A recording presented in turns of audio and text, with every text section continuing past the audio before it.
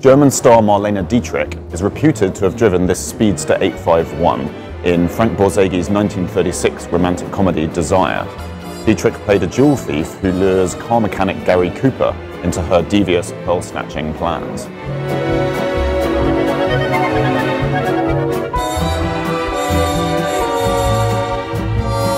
Today, 100 miles per hour is no longer an impressive speed, but in the 30s, the ton was a big deal.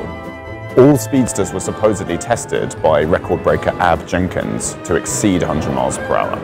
This autographed plaque in the dashboard was a great sales strategy.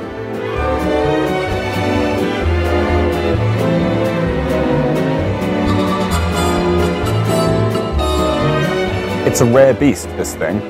Despite claims that 500 were made between 1935 and 36, the actual figure is somewhere between 140 and 180.